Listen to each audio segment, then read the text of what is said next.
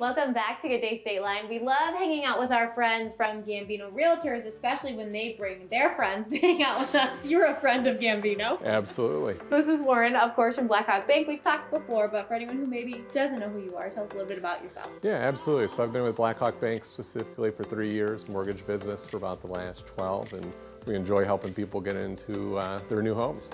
So yeah, as much as you need a realtor to get into a new home, it's pretty hard to do it without a bank.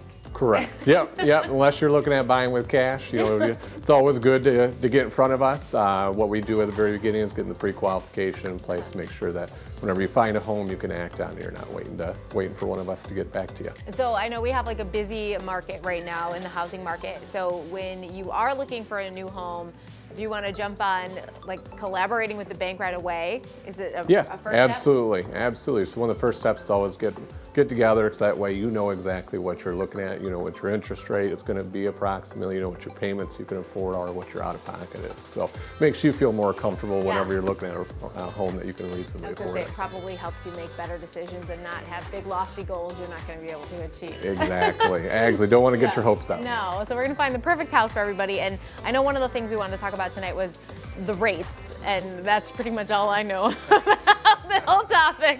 So that's why you're here. So tell me what rates we're talking about. Yeah, so there's been a lot of news out there talking about inflation and rates increase, which always has people on edge. And then what I want to bring back is remind people historically we're still in a great spot. You know, rates were lower. They were closer to 2.75 in range, you know, about a year and a half ago, and they have moved up. I think the average Freddie rate nowadays is up over 4%. Okay. But historically, they're still great. 70s and 80s, you saw 8%, 12%. Even this, just back as far as 2010, there was as high as 6%. Wow. So historically, they're still fine. It's still comfortable. It's still good. And that's the rate on a loan. Correct. Right? Yep.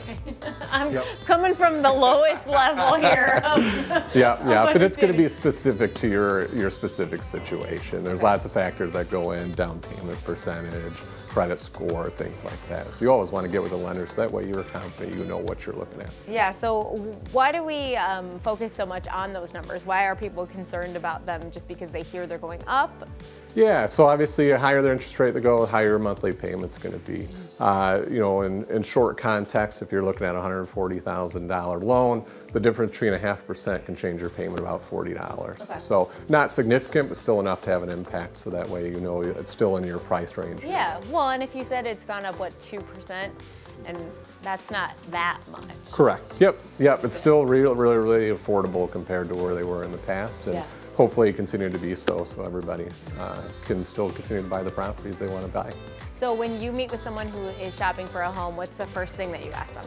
Yeah, so obviously the first step is always to get some knowledge about them themselves. You know, what type of situation and what's their budget, what are they looking for, have they done this before in the past, and what specifically are they looking for in a lender, so that way we can make sure that we fit their needs. And then how much of the process are you involved in when they're buying a home? Yeah, so at the very beginning we're highly involved. We want to make sure that we can get the approval in place, and so that way the buyer knows they're out of pocket, their approximate interest rate, what their loan's going to look like whenever they're looking at properties. After that, we kind of take a step back and let Gambino and the realtors do their business and find that home. And then we kind of step back in and start working on the appraisal after they find a home. So if you're kind of bouncing around different homes, do we have to keep revisiting you and talking about numbers, or do we wait until we find the home?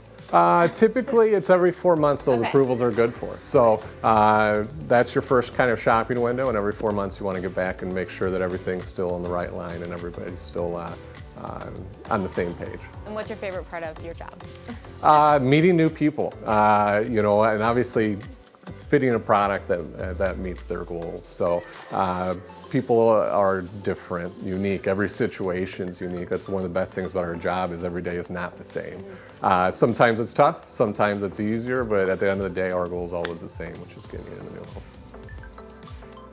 Coming up next on GDS, we are talking about a way we can all help veterans as we get closer to Memorial Day, and then it's Tuesday Trends. Don't go anywhere.